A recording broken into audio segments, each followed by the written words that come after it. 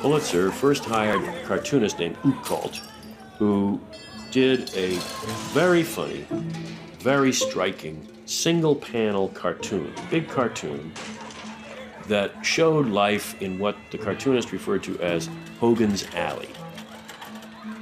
And the tenement would be crowded with lots of things going on, and people leaning out their windows and sitting on stoops and hanging off the fire escapes. And invariably, there would be this very odd figure in the cartoon commenting on the whole scene.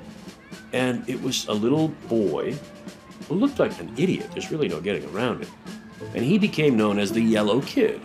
And readers of Pulitzer's paper would say, "Hey, have you seen the Yellow Kid today? Did you see what the Yellow Kid said today?" And the Yellow Kid became a real point of pride for Pulitzer's world.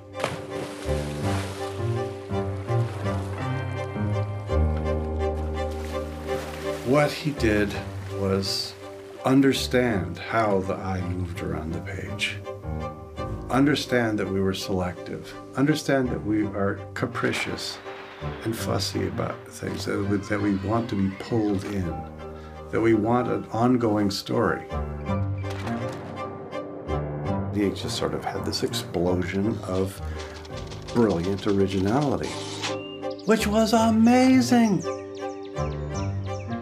It was everything on cable. It was everything on the radio.